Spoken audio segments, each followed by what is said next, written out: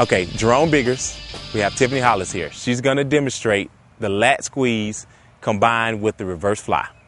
And you'll notice that she'll have her arms out about 6 inches away from her waist. She'll soften up her knees. She'll reach the dumbbells out in front of her. And you'll notice, take a deep breath in, and she's gonna come back, squeezing her upper back. What she's envisioning right now is that she has a pencil sitting right in her upper back, and she wants to squeeze it in between her 2 shoulder blades. This is a great, great exercise for your upper back and the back portion of your shoulders. To reference a celebrity that would be a candidate for these type of exercises is Jennifer Aniston. If you notice the definition that she has in her shoulders, I'm pretty sure along her journey she's done this exercise once or twice.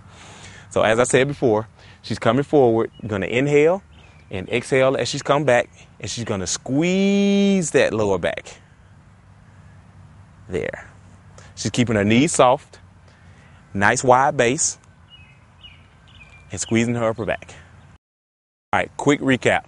The name of the exercise that Tiffany just demonstrated was called the reverse fly combined with the lat squeeze. It's a great exercise for your upper back.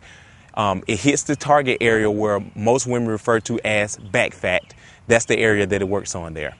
I'm Jerome Biggers with CoutureBodies. You can visit me at www.CoutureBodies.com, where we're redefining personal fitness.